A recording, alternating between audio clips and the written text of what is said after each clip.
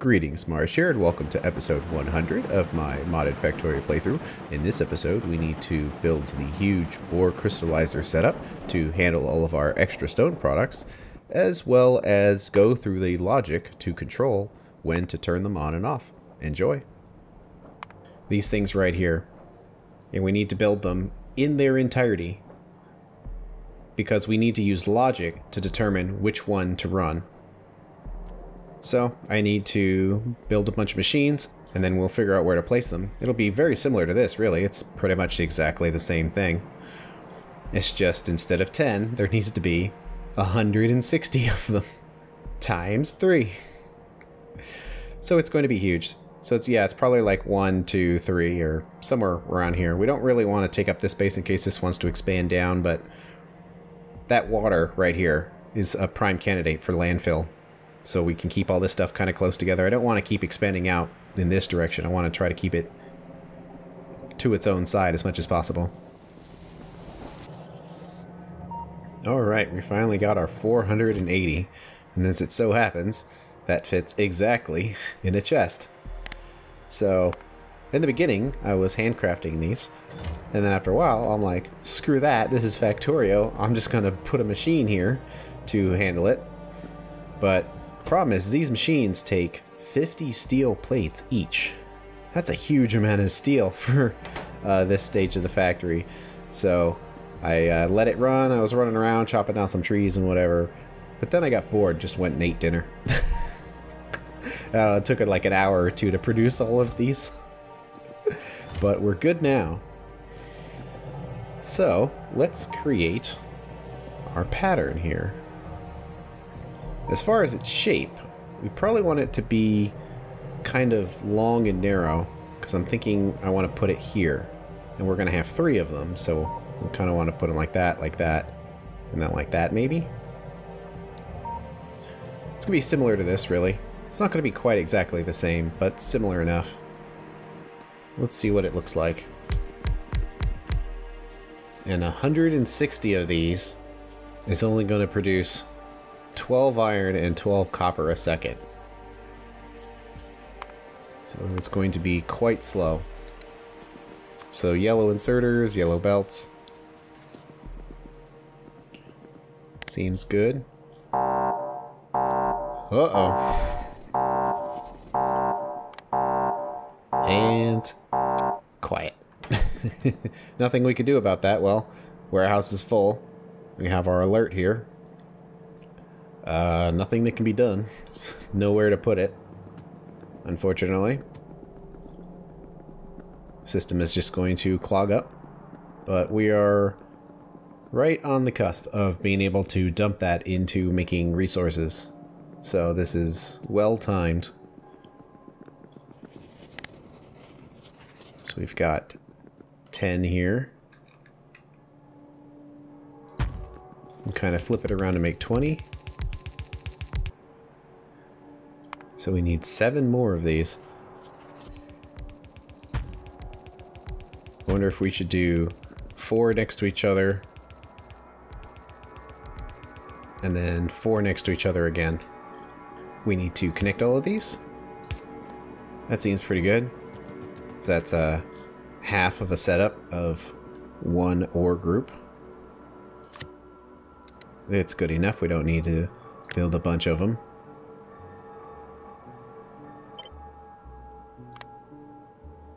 We can just grab that.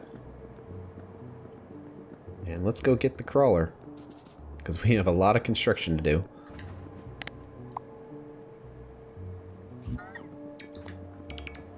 And we need to load up on all of the machines that we need. Let's see. Gonna probably need a ton of belts, a ton of power poles, and a couple of lights. And inserters too. Guess we'll need 1 inserter for every machine, so if we have 480 machines, that's 480 inserters. That's like 500, so just grab it. And probably a couple of belts for every machine. 1,000. Sure, why not? And a power pole for every other machine. Let's go with that. Probably need a bunch of landfill as well, but let's see how much space all this stuff takes up first. But let's try to slice it in here. This space is fairly open, so we could probably start it somewhere around here. We don't want to cover up that patch if possible. I think that's crotinium, or no, phosphorite. So less important, but still. Don't want to cover it if we don't have to. Let's go with that. Can already tell we're going to need a ton of landfill.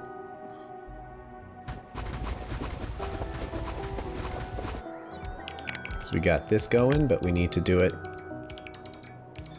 a second time to get our 160. Which means somewhere right around here is where we want the landfill to go. Yeah, that'll work. And definitely out of landfill.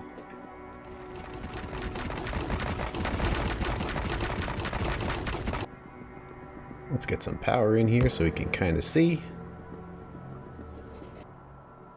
And paste it again.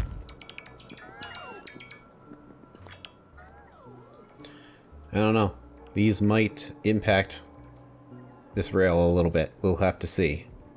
And it wouldn't be the end of the world if I just had to chop off a couple of machines just to make it not impact here.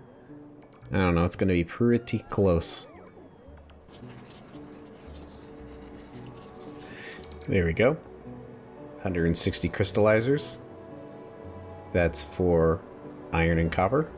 So now we need to do the lead and tin set. Fortunately, we have to have a set for each one. Technically, this is all we need, air quotes, all, that we need to cover the entire factory's output. But the problem is we have 3 different potential recipes we'd want to use. So for that to work properly and for those recipes to handle the full output of the factory means we have to triple this up here, unfortunately. Now we got to get the last set.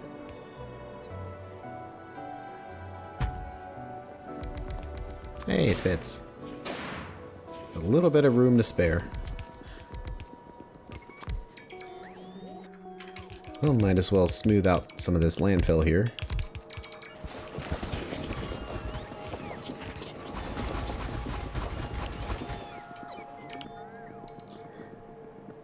And we gotta get all these machines set.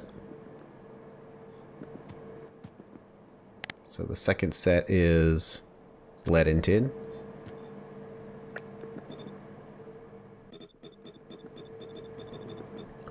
And the last one we need to set for silicon and silver.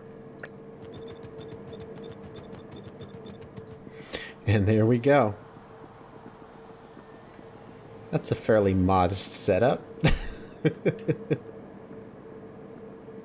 Okay, so how do we control all of this? Well, off camera, I created a nice little set of circuits. And unfortunately, this was as simple as I could make it. Let's see, let's rotate it this way and just put it anywhere. I doubt anything's ever going to go here, so we can just kind of place this right there. And I will try to explain it. I made this as simple as possible, and based on my understanding of the circuit network, this is the best I can do for this. Let's see, we need to connect this. There we go. And I'll try to go through what all this does, but it might make more sense if we run the input signal to this. So the input signals we need, so huge, the input signals we need are the status of the warehouses up here. All of these, which is this line. We might have to dodge some other circuit networks if we don't want them all to compete with each other here. But let's see what we can do. It'll be easier to explain what all the circuits are doing if we actually have a signal going into it. I mean, it's not that big a deal to combine signals.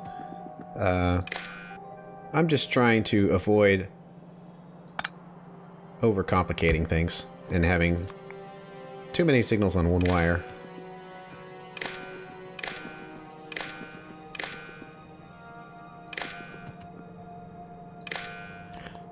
There we go, we made it. Okay.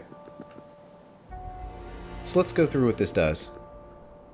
First we have to ask, what do we want it to do? Well, we have 3 different methods of processing our mineral sludge, in other words, our extra byproducts, into ores. But which one do we want? Do we want iron and copper, lead and tin, or silicon and silver?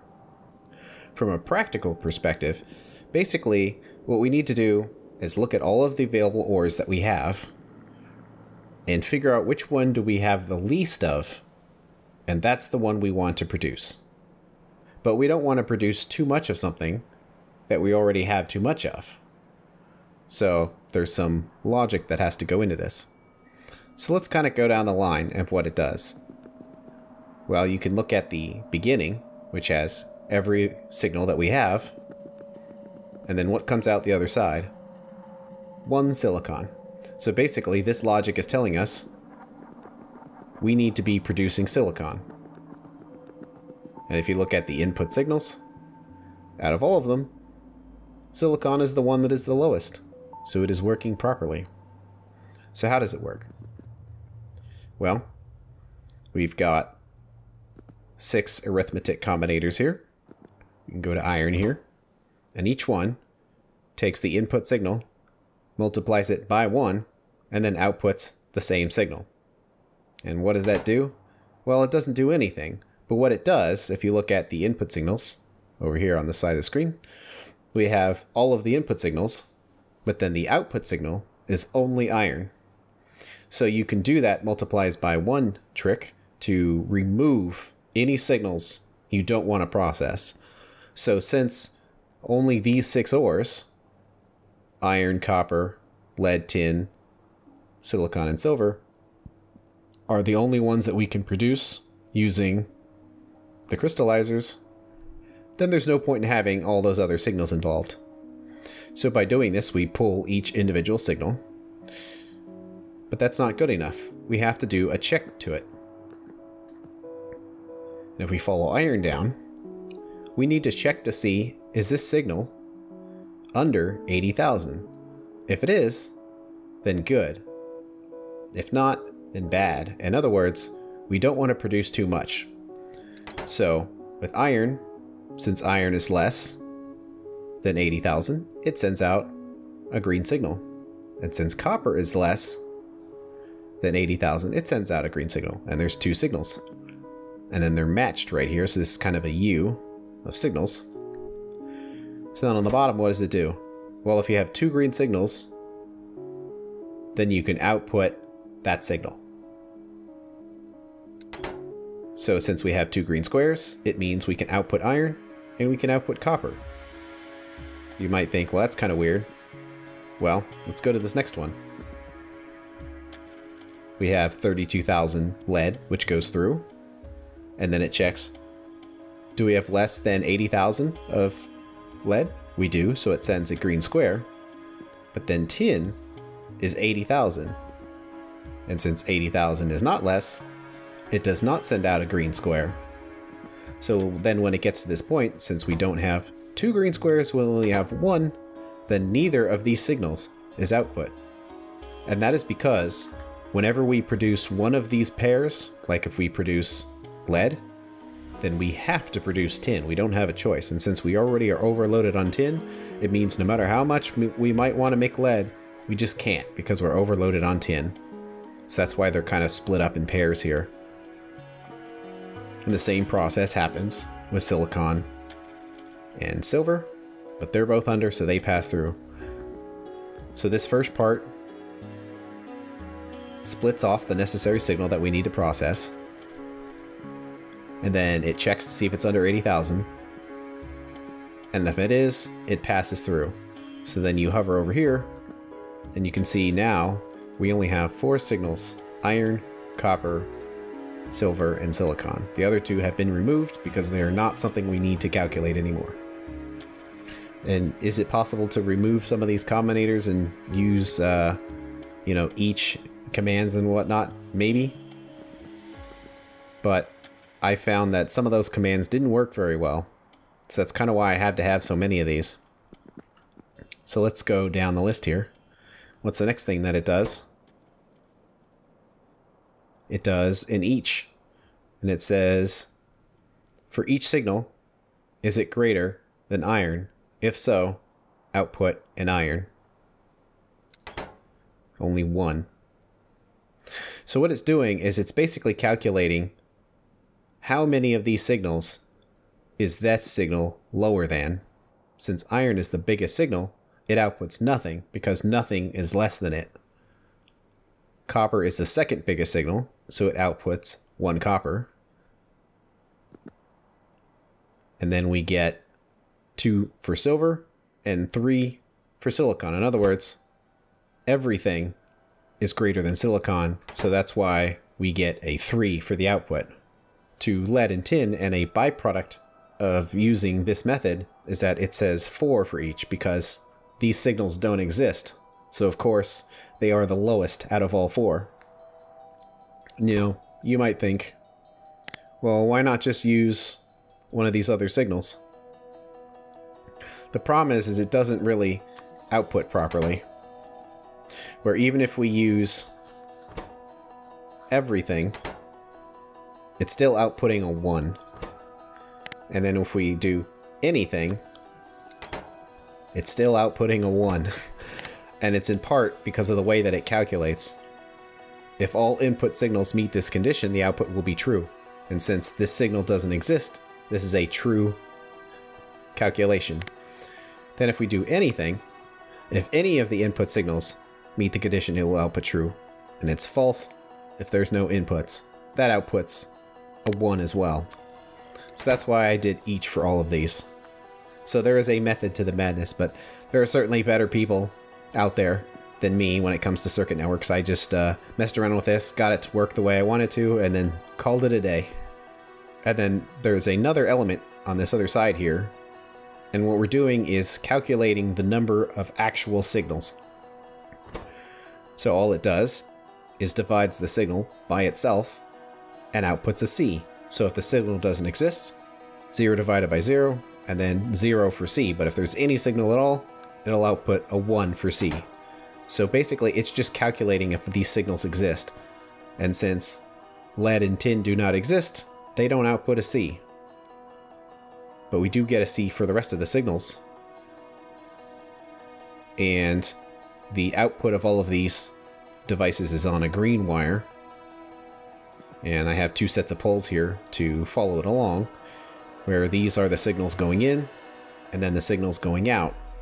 We have 4C, and then the erroneous 4 for lead and tin, and then 3, 2, 1 with silicon, silver, and copper, and then also, air quotes, there is an invisible signal of iron. Iron would be here, but since it's the biggest signal, it is 0, but it is technically there.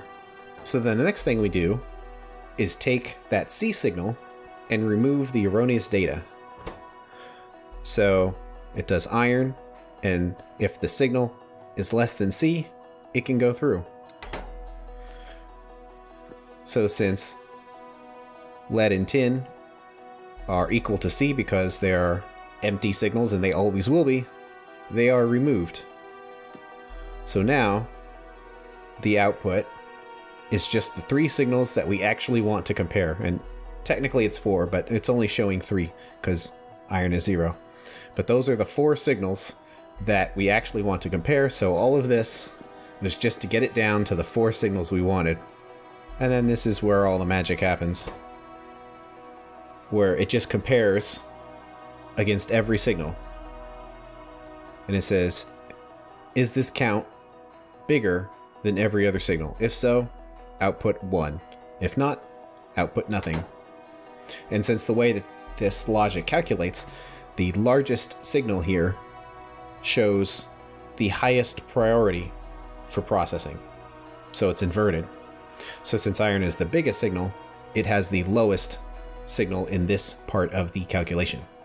So if we go over to silicon, since silicon is the biggest number, it outputs a 1.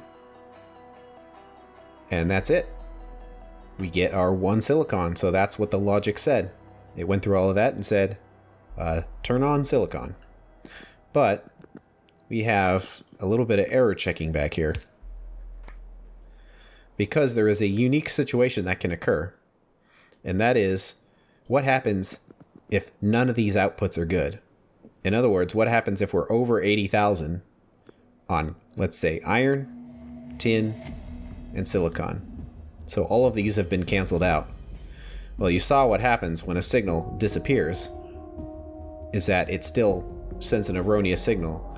So if every single signal is bad, what it's going to do is send every signal through and say, turn them all on. So in the situation where the logic says run nothing, it will actually turn everything on. So we have a little error checker here. And what it does is it calculates every signal times 1 and then counts it. And then over here, as long as that count of signals is less than 6, then they can be sent through. Because there is a certain situation where you might have a tie, where 2 different lines might want to run because they have exactly the same number of resources, and that would only occur very briefly for a moment, but it can occur. So what this will do will allow a tie to go through. It won't allow a 3-way tie to go through, but that pretty much can't happen. But it will stop the signal if every warehouse is full. And then finally, what this does here is similar to how it was at the very beginning of this chain, where iron times 1 and then output iron. It's basically removing that C signal just to clean it up so it's no longer there. And then finally the output is silicon. So we can kind of test this a little bit by going to our signal generators and making some false signals and seeing how it operates. One thing we can do is go to tin, and let's make it less than 80,000 so it'll be included in the calculation. So let's make it 30,000. So then there it is. Oh no, we don't have radar. We really need to put some more radars down. Let's see, why is all this running? Because it shouldn't be. Ah, that's actually kind of bad. It's running because that warehouse is full, but I'll just load a previous save so we're not overloading, because probably in a few moments we're going to get completely clogged up on tin here. But I wanted to do this to show how it works. So now all 6 signals are making it through, and they're being calculated, where iron is the biggest signal, silicon is the smallest signal, and it counts them up to do the error checking, and then sends them through. But since every signal is less than 6, it means there's no false data, so it sends all 6 signals through. And then it calculates that silicon is the lowest number. And then it does the error checking. And it passes. So it sends silicon through. So let's load the previous save here. And turn that off. It always does that little honk the second you do that.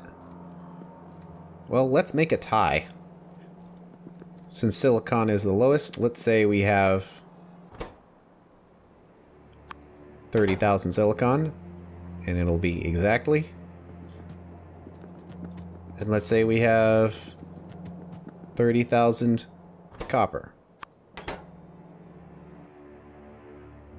So tin and lead are blocked, but the other two signals go through, and then it counts them, but we have a perfect tie. So the output of copper is 1. Nothing for iron because it's the biggest signal. And then the output of silicon is 1. And then silver is 3. So then it counts the number of signals we have, which is 4. Removes the erroneous data of lead and tin. So now we're left with 1, 1, and 3. So we have our tie. But because silver is the biggest number, it removes those 1s, and now we're just left with silver as the output. So let's make a tie for an output here. Let's make silver 30,000 as well. So now we have a 3-way tie between copper, silicon, and silver. Well, we have our 3-way tie here of 1, 1, 1, but then nothing makes it through. We might want to have this be less than or equal to. There we go. We have our output of the 3 signals. The 3 signals get counted. Since they're less than 6, they get passed through. So now that we have our 3-way tie, it's saying run all 3 because they are tied for last place with the lowest quantity. So now let's check the extreme. What happens if every warehouse is full? Let's say 85,000. We have 85,000 silver. Let's say we have 86,000 of tin and 87,000 of copper. What happens now? Well, they all get error checked to see if they're above 80,000. And since they all are, no signal makes it through. So then they're compared with each other. But there's no signal, so nothing makes it through. All of these are blank, up until we get to if they're checking to see if they're less than or equal to each other, which they all are, because none of them exist. So this is where the count happens. It checks each one to see how many we have. And in total we have 6 signals, and they're all 1s. And since they are not less than 6, it outputs nothing. And the final output is nothing, which is the behavior we'd want to see. And I loaded a previous save so we didn't produce all those extra materials. And there you go. That's how that system works. So it's telling us we need to produce a silicon. So now we need to actually set up the logic here. And that's going to have to wait until the next episode. Thanks for watching, and I'll see you later.